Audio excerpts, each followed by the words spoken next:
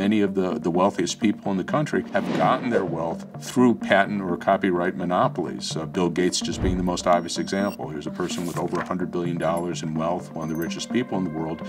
If the government hadn't given Microsoft copyrights and patents on Windows software, my joke is he'd probably still be working for a living. Dean Baker, senior economist and co-founder of the Center for Economic and Policy Research and a visiting professor at the University of Utah. And I think people don't appreciate how important intellectual property is for the economy and really for society. We rely on intellectual property, and here I'm thinking primarily of patent and copyright monopolies. We rely on them to provide an incentive for innovation in the case of prescription drugs, medical equipment, many other areas. The idea is that the government grants these monopolies so that companies and individuals will invest the amount of money and time needed to innovate, and they'll be able to recover their cost by having a monopoly for a period of time. It is expensive to innovate, to develop a new drug. It requires a lot of research, often many years, sometimes several decades. Well, no drug company is going to do that if they know that as soon as they have a drug that is effective, that's safe, that anyone could just manufacture it and sell it for a generic price. What I argue is we already spend a lot of money. The government spends a lot of money financing research. The National Institutes of Health and other government agencies spend over $50 billion a year financing biomedical research. We can increase that amount. The industry currently spends a bit over $100 billion financing research that they expect to be supported through patent monopolies.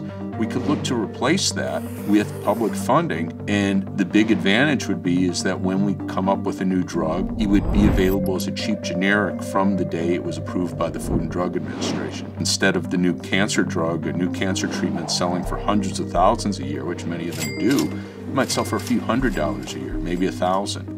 The cost of buying the drug would not be expensive. And to my view, that's exactly what any economist should want. We typically want items to sell for their cost of production. In the case of prescription drugs that are subject to patent protection, they could sell for markups that are 10,000, even 100,000% above the cost of production. We also have the perverse incentives. If a drug company knows that they're selling a drug for $20,000 that costs them $200 to produce, they have a huge incentive to market it as widely as possible. That might mean being deceptive in how they promote the drug. The opioid crisis is a great example. The companies that were producing opioids told doctors that it wasn't addictive, even when they knew it was. So you give perverse incentives. You're encouraging the drug companies to push their drugs, even in contexts where they might not be helpful, might even be harmful. We'll spend over $500 billion this year on prescription drugs, and that's about 2.5% of GDP. This is big money.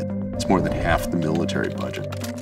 We'd probably spend less than $100 billion a year on prescription drugs if everything was sold at generic prices. So it's a huge amount of money out of people's pockets.